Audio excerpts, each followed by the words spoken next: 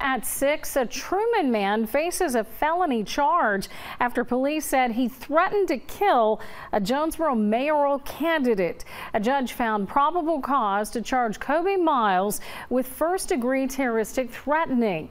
The charge stems from an incident that occurred just after 1 a.m. Sunday in a parking lot in the 1200 block of West Parker Road.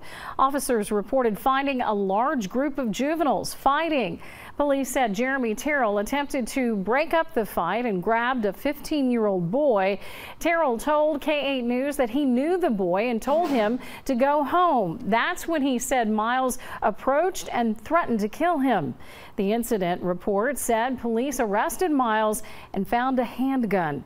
Miles is currently free on a $2,500 bond, awaiting arraignment in court on December 17th.